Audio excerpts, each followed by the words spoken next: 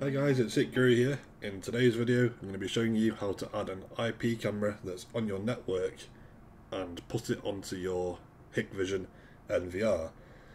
So let's say it's not physically connected with an Ethernet cable to your NVR, it's somewhere else on the network.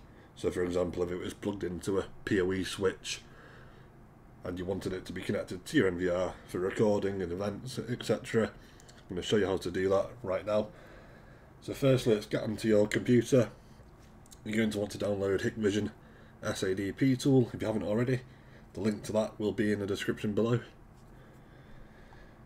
So let's load up the software. Here it's going to show you all the different IP cameras, NVRs that are connected to your network currently. So this is the IP camera that we're going to be adding today to my NVR. It's not been activated yet, so it's inactive. It's got the default IPv4 address. Got the default gateway. So for my network, my gateway is 192.168.0.1. So I want to make sure that my inactive camera has got that same gateway. And then as for the IPv4 address, you're going to want to make sure it's 192.168.0. whatever number after that. Always make sure that the gateway number is the same as the IPv4 number. So I'm going to tick on the camera that's inactive. I'm going to create a password for it.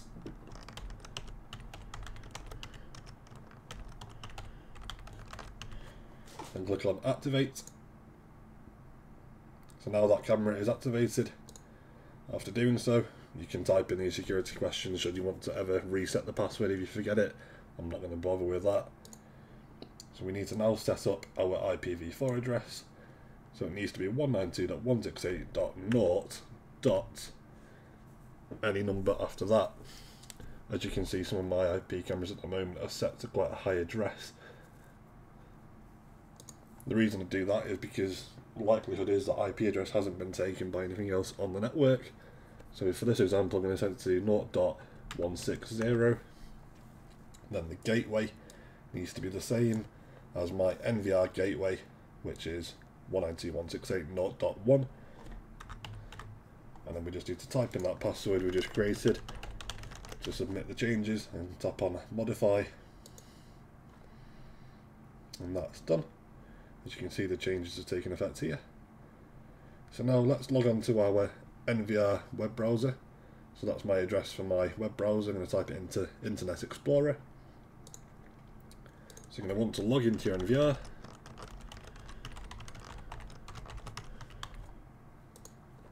And we're going to go to configuration. We're then going to go to camera management. We're then going to go to IP camera.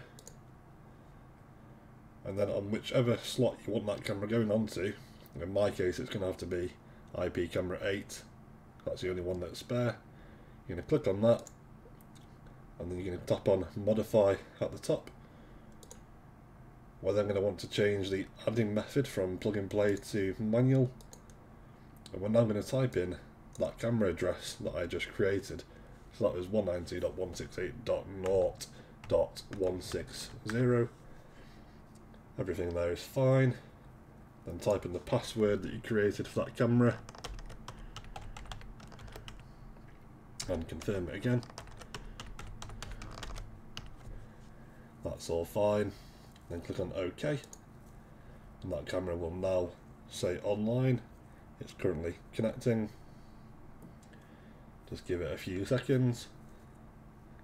If nothing happens, just refresh the page.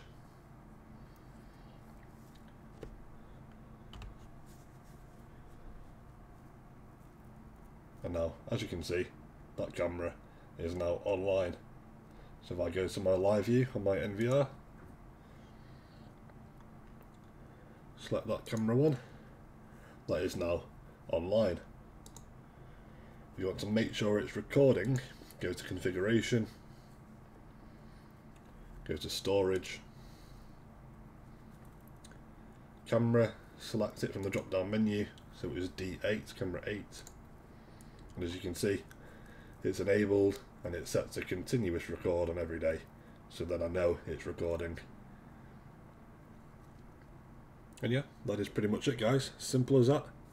If you've got any questions or you need any further help, just let me know in the comments down below and I'll answer any queries you might have. But yeah, take care guys, bye bye.